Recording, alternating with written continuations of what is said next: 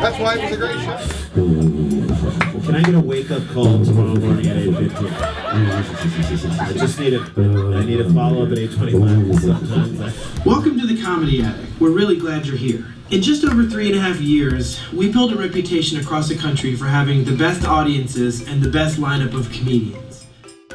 We've just added food as well as wine and liquor to our menu. With that comes a little bit more responsibility on your end.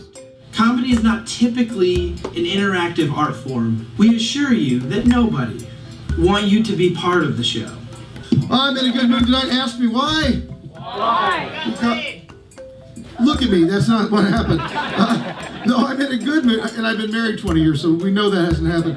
That's pretty good. Sportsy? Yeah, I like that. Sportsy. I like it. This is the best comedy club in the Midwest. It absolutely is. It's not the fantastic staff who deserve another round of applause.